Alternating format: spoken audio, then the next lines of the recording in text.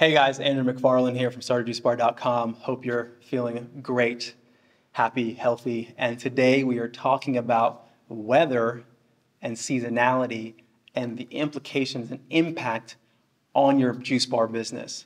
I'm going to give you some strategies and things that you want to think about to make sure that you're not as impacted by the weather and that maybe even potentially you thrive when other businesses are struggling in times of bad weather.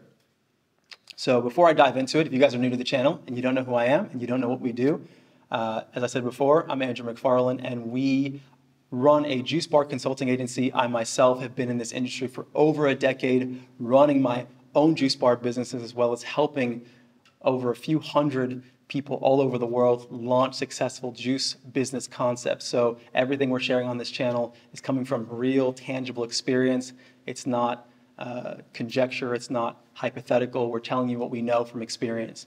So diving into the topic for today, weather, seasonality.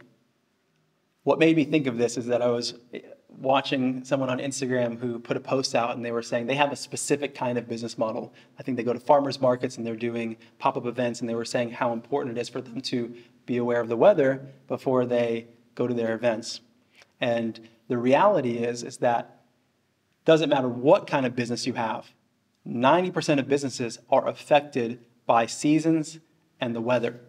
Whether you are someone who sells umbrellas, guess what? Your sales go up when it rains. Or you sell winter coats, guess what? Your sales go up just before winter and during winter. But your sales are going to suffer during the summertime and when it's hot. And so for juice businesses, you are going to be affected either greatly or minorly based on how intense your weather is and then what you do as a business to prepare for those seasons. So the first thing that I want to mention in this is that if you're not, and this is for people who, whether you have a juice bar business or you're just thinking about getting started, you want to build this in as a habit and a practice. Are you checking the weekly weather report regularly? Right? Why do you want to do this? Because if you notice, hey, it's Monday and the weather report is saying that probably by Wednesday or Thursday it's going to start to rain or the temperature is going to drop dramatically. We're going to have a 10-degree fall in the average temperature. Guess what? That's going to impact your sales. And so you want to make decisions around your scheduling, around your product ordering, so that way you can save on your labor and you don't have any spoilage. This is going to affect your prep as well, because if your sales are going to be a little bit lower, you want to make sure that you're not over prepping so things don't go bad. So that's why in food service, it's all about how well you project the future. And you can get better at that when you're using all the inputs. One input being historical data, what were your sales last week or last summer, right? And also what's your rate of growth and what's the weather looking like. So that's the first thing. You got to build that in as a habit and respond to that preemptively. And when you check weather reports too, a lot of times it will tell you percentages. So you have to consider that as well. It might say there's a 60% chance of rain or an 80% chance of rain. And so you're dealing with these considerations. The next thing that you want to think about is the seasons. Right now, as I'm filming this, we're moving slowly into winter. We're not there yet. It's September, but we're going to be there soon, right? And as you're making that transition into winter, are you either developing products, if you don't have them yet, to support people during the winter months? And are you marketing these products? Because a lot of times what happens is juice bar owners wait until it's too late. They hit winter and they go, oh man, my sales have dropped pretty intensely. What can I do? And they're scrambling. What kind of products can I develop? How can I market this? And at that point, yes, it's possible, but you're a little bit behind the curve, right? You need to catch the wave before it comes. And that means have these products on your menu, either all year round, or start launching them during the fall time, so that you can educate your customers that, hey, before winter comes around, make sure you don't catch a cold. Make sure you avoid having the flu. These are things that can help boost your immune system, right? Build the habits early on so that when the time does come, you're top of mind, right?